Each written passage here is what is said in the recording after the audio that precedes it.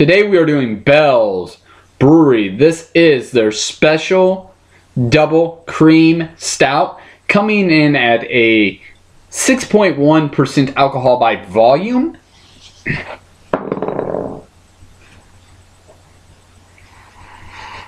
You do get that espresso notes coming out, the hops, a little bit there. Strong, real strong hints on the malts.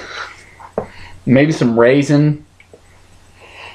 A little bit of like chocolatey notes there. Like some cocoa. But I'm gonna go over to malty. That espresso notes there a little bit. A little dryish. Maybe some raisin in this, I kind of get. But you do get those coffee notes to this, like espresso. But there is a strong malty taste there too.